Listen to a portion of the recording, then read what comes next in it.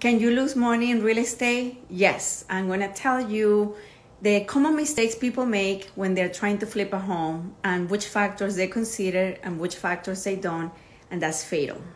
In general, when you're going to get into an investment, you always want to buy low and sell high. And this is the first factor that people don't consider when they're entering into real estate.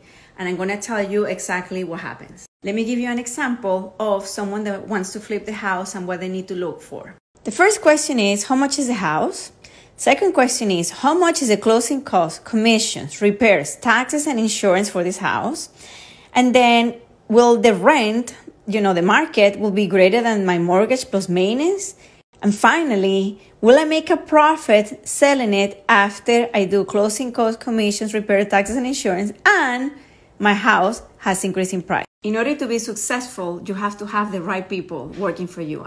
The plumber, the roofer, someone that basically can give you an accurate assessment of, the repairs that need to be done. Because without that, if you don't get the right estimation of cost, then basically you're going to lose money in real estate. Real estate can be very emotional, right? You see the house, you see the kitchen, you fall in love with, the pool and all that. But actually you should be thinking about how old is the roof? Is this a flood zone? Will this be able to be a property that I can rent if I cannot pay the mortgage? So all of these factors, normally people don't want to look at them because no one wants to talk about money and it's hard to talk about money. The other common mistake is to have so many cosmetic repairs that basically will not increase the value of the house, but whoever owns the house feel like, oh, this is going to increase the value of the house, and that's not necessarily true because that is a subjective factor.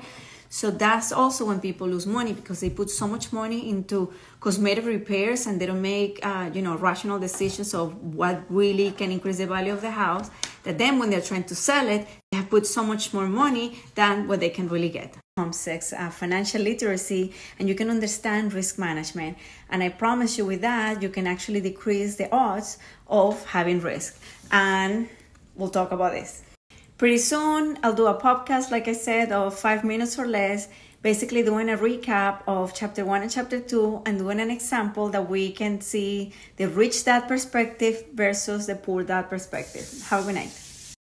So in order to invest in real estate, it's very important to understand repairs. It's very important that, you understand how much are the closing costs, taxes, that you get comfortable with basically financial